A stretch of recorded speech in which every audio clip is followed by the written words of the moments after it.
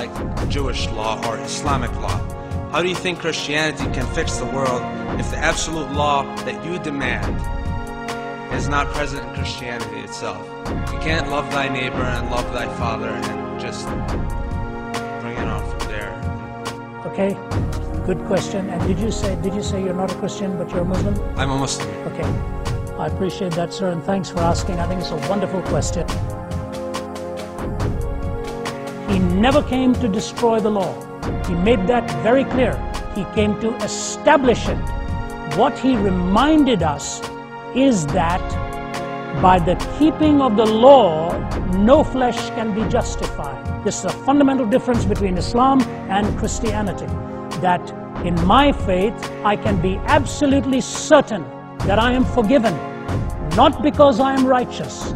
For you, it would be purely the will of Allah whether He chooses to grant you that salvation or not.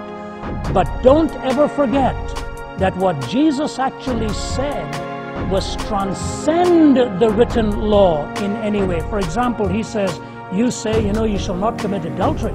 He said, I'm telling you, if you look upon a woman with lust, you have already committed adultery in your heart.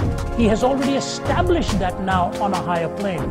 He says, if you hate somebody, you've already committed murder. If anything, He establishes it on a higher plane.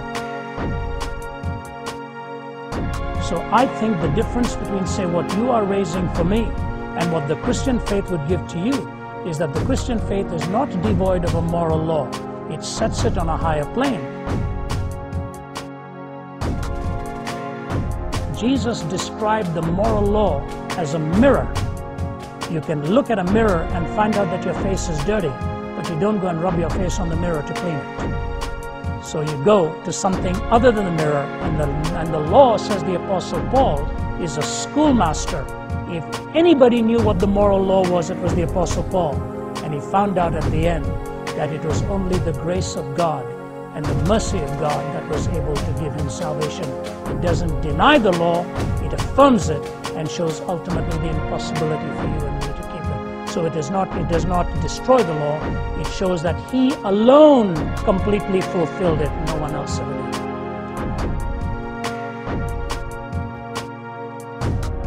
One of the chief, arguments against Christianity is the hiddenness of God.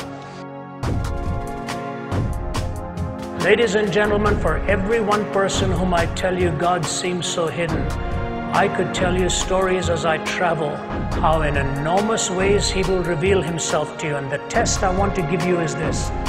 You go to bed tonight, and I'll get on your knees and ask Jesus Christ, if He's who He claims to be, to reveal Himself to you in one way or the other. And I'll tell you, sooner or later, He will make Himself known till a point will come where you will say, there is no other explanation for what's happening other than that He is on my trail. You'll find it that He's not hidden, He's quite revealed.